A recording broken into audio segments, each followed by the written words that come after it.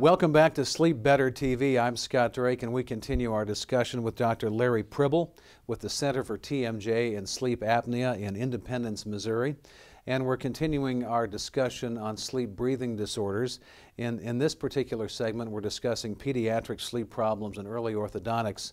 Dr. Pribyl, welcome back. Is there anything a dentist can do for a child who snores or has sleep apnea?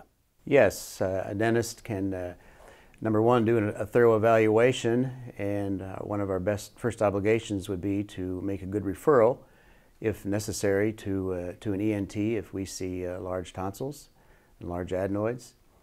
Secondly, dentists can make an oral appliance for a child to help reduce the bruxism or grinding issues. And thirdly, we evaluate the airway by way of a pharyngometer and a rhinometer, which shows airway patency and how open airways are for these kids. Now, Dr. Pribyl, will these kids who have these issues have a chance to grow out of them? The children can possibly grow out of their situation. If their adenoids or tonsils shrink, that can help greatly. But if they have other anatomical issues, as in a narrow palate, a small mouth, retrognathic or retruded jaw, those things, you don't grow out of that, and you may need some orthodontic help to accomplish better alignment of their jaws and a more open airway. Dr. Pribyl, can you talk about why it's so important to treat early? The earlier the better in regard to treating children orthodontically. Number one, their growth pattern. By the time someone is 6 years old, they are about 80% done growing facially, and by the time they're 11 years old, they've reached the 90% level, to where they won't experience a lot more growth at that point in time.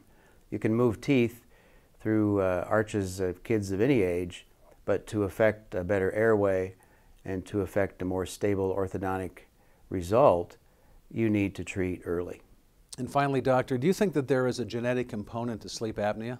Absolutely. I think genetics plays a role in this, and in regard to the facial structures that children have, in regard to a retrognathic or a small mandible, in regard to just the anatomy in our neck, which plays a huge role in things. And when you look at sleep apnea, there is just about 1.5 inches of airway space that the collapse happens in, and so it's not a big space available, but we need to monitor that and to do what we can to help increase that in size as while a child is still growing.